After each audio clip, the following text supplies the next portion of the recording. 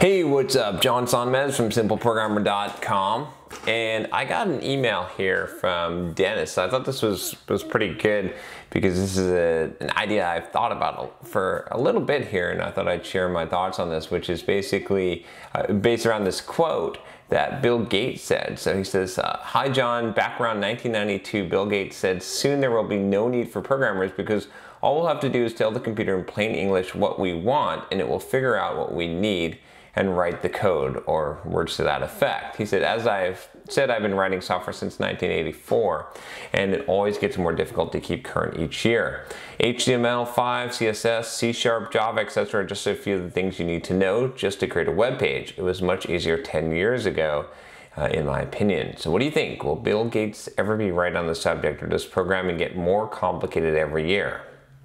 No need to reply, just another idea. So this is an interesting idea, right? And you know, is Bill Gates right about this? Is it that someday we're just going to tell the computer in plain English what we want and it'll figure out, you know, what we need and write the code? This has been the dream for quite some time in various forms, right? I think when I first started getting into programming, the big thing were these things that were, I can't remember the name of it now, but it was essentially these tools that were designed to make coding extremely fast, where you just basically design things in UML and it would automatically create, you know, the entire structure for you, because we could just systematically create software. They were, I can't remember the name of it, but you know, rational rows. There was a bunch of these different sort of editor sort of ideas, right? And that didn't really work out. So, you know, it turned out that you couldn't really create code that way. And, you know, the thing is, like, I think of it this way, right? I think of programming and technology as this thing where things get really, really complex, and then they squish down and flatten out, and you have a new layer of abstraction, and then they become simple, and then more complexity builds on top of them, and then bam, it happens again and again and again, right? Right now, I believe we're hitting this point, or we actually just had a sort of reset with this, with JavaScript to some degree, right? Still, web development is still complicated, I think. I think there's still a lot going on with CSS and all this stuff, and we're probably going to hit another one of those collapses again. With the new version of JavaScript, ECMA script, right, we sort of collapsed some of this stuff. We're still using Java framework, so a lot of them. And you know, you see this happen, right, throughout the history of computing from assembly language, right? Initially, computers were programmed with punched cards, actually, but you know, assembly language is probably a good spot to think about. Like, a lot of developers would write assembly language, and then we got into this concept of higher level languages and compilers, right? And that sort of collapsed that complexity. We didn't have to worry about some of these things like registers in the CPU and timings for memory and, you know, all of these things.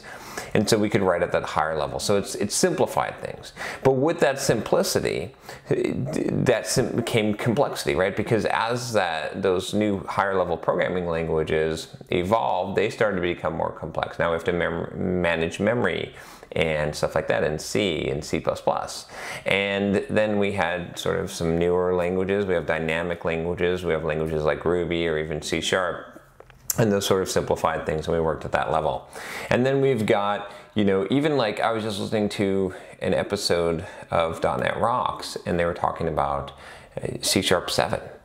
And now C# is sort of getting to this point where it is, well, I mean, it's pretty elegant, right? But there's a lot of features in it. It's fairly complex from the amount of information there is. You know, there's elegant ways. I like the direction the language is going, don't get me wrong. I feel it's becoming more expressive, but with that expressiveness becomes more complexity, right? A good example of this would be, you know, Chinese or Japanese languages, where there's a lot of kanji or characters, you know, pictographs or not pictographs, that, you know what I'm saying. But the way of the combinations is you have more of those elements, right? Then the more ways to combine them, it's a more complexity to some degree.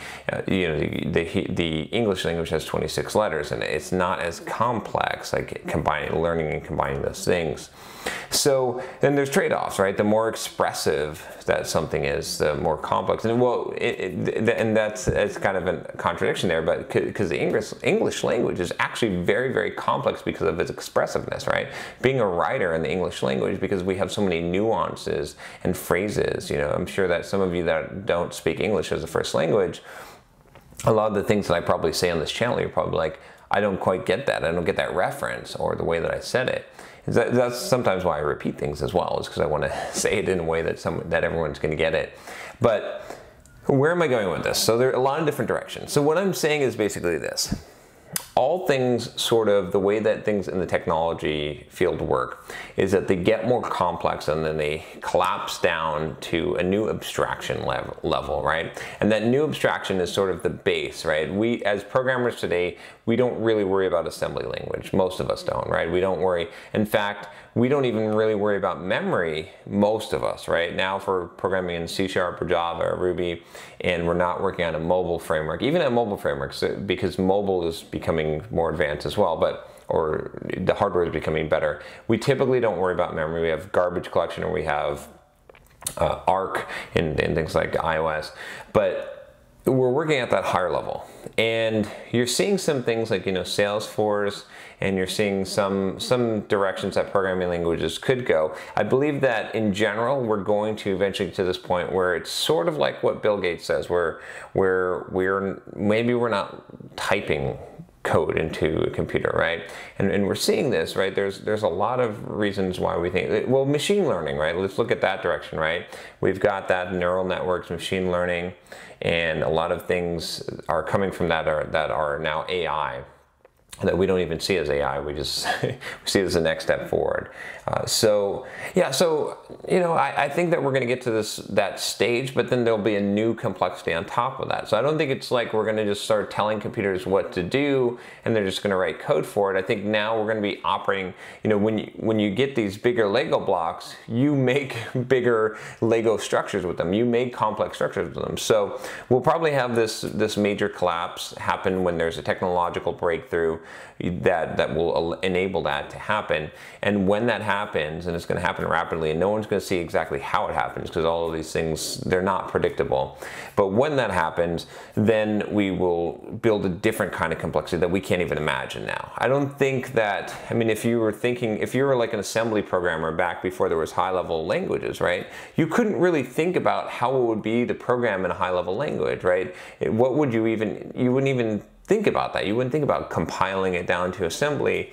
So, you know, it's the same thing. Like when that happens, we'll be able to create things at such a high level, we can't grasp it right now. We don't understand what that is. So I think this is a really good question, a good thing to consider.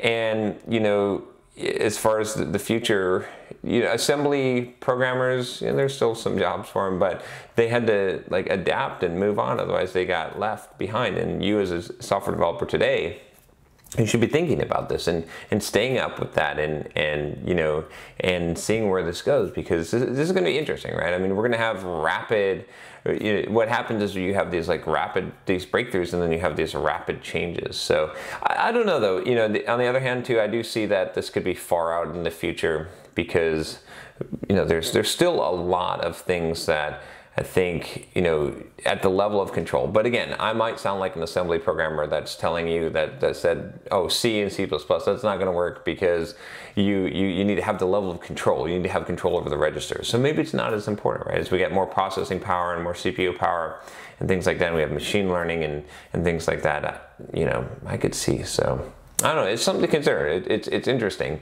but I do believe that there is, like I said, technology stacks that eventually collapse to layers of abstraction. We can see that, and I do expect that to continue, because that trend makes sense to me. So anyway, that's it. I don't have any videos to link to this one. Maybe this video about is computer programming art or is it science, because that kind of goes along with this, I would say. But anyway, if you like this channel, subscribe. And if you would like to join the Patreon, join the community on Facebook, you know, check out the Patreon campaign that I've got to support this channel, get rid of ads, all that fun stuff. And I'll talk to you next time. Take care.